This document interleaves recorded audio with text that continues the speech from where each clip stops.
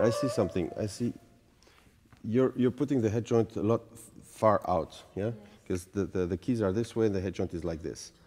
It's better, I think, to have a centered position, so flat, the same setup here and there, so that you're able from there to go down or to go up. Because this way you're obliged to play, you're holding, because it's so far out, you're holding the flute like this to bring it to a flat, normal situation towards you, and then you go. And there's a lot of tension here, because here you cannot hold the flute. You're not strong in this position with a wrist like this.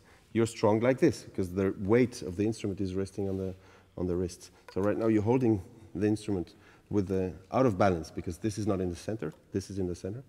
Yeah, this is a well-balanced, centered position to hold the instrument.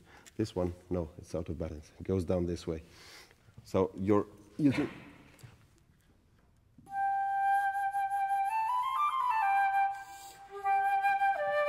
Exaggerating right now, a little bit, not too much.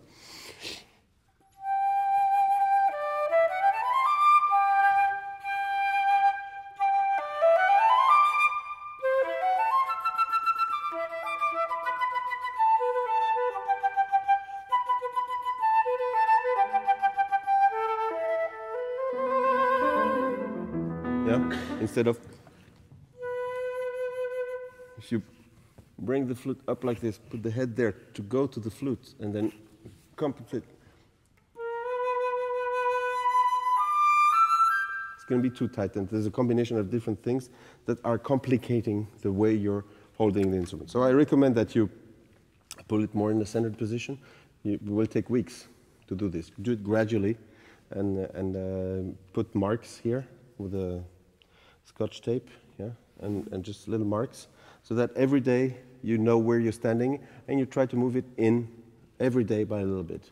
You will get used to a new, more centered position, and therefore, because the head joint is going to be more inside, you can roll the flute outside and bring it back into a balanced position, where you won't have to go like this.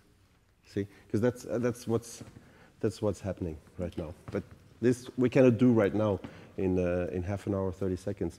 There's no trick for this. It's something that you got to do for yourself, for your position, and listen to your body also, and to all this tension that I can see and I can hear at the same time.